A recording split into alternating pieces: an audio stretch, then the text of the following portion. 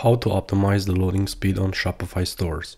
Everything besides Shopify's mandatory files is optional. I have inspected google.com, youtube.com and twitter.com, and the one thing they all do is load resources only when they are necessary. Those videos are on my channel and you can check them. The below 3 points are the core things that can be done on a website to speed it up, and you can ask them from a developer. Point number 1. Load the bare minimum of code, HTML, CSS and JavaScript for each page. Most themes put most of their JavaScript file in a JS file and CSS in a CSS file. These are being loaded on all main pages whether or not you use certain components on a particular page. There are also themes and apps that depend on external plugins whose amount of code is used little. For example, they use 10% of the plugin's code, but 90% is also imported. Point number 2. Load the most important parts first, then the secondary ones. The first parts that are visible on the screen should load first, then secondary parts can be loaded progressively after, in order not to slow down the loading of the first part. Point number 3.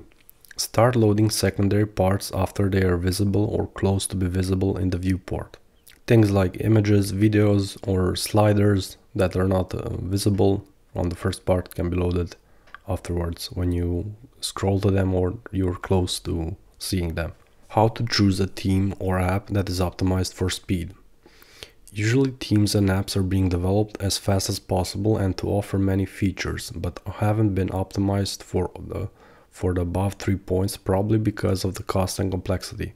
Point number 1. Choose a theme that was optimized for speed. Before buying a theme from Shopify, you have the options to preview and try. If in the preview the theme behaves fast, you can try it on your store and then have a preview. In the preview process, you can use Chrome Developer Tools, Network tab or Lighthouse to test the speed. More details in the points below. So why not test the theme right in the preview when you see it on the Shopify theme store? Because it loads it with an iframe element and it's with other content from Shopify, so it's not the theme itself only. And if you add it on your store and then go to preview, then it's only the theme's code. Point number 2. Choose apps optimized for speed. There are usually multiple apps that offer the same thing and you should choose the most performant one. Test your pages before and after the installation of an app. Tools for testing a live site. Google PageSpeed Insights, you can find it on this link, and gtmetrics.com. Tools for testing a site that is not public.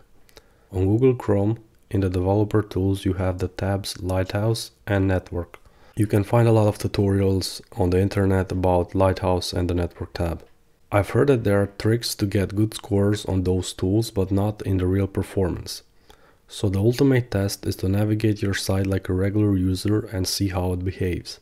Additionally, on desktop you can open the browser's developer tools, I prefer Chrome, and select an option to simulate a low internet connection. One more metric is to use the Network tab on Google Chrome, refresh the page and look at the info from the bottom. Amount of requests, data transferred, resources data, finish time, dump content loaded time and load time. Here's info about Google Chrome Network tab. I will have these links in the description of the video.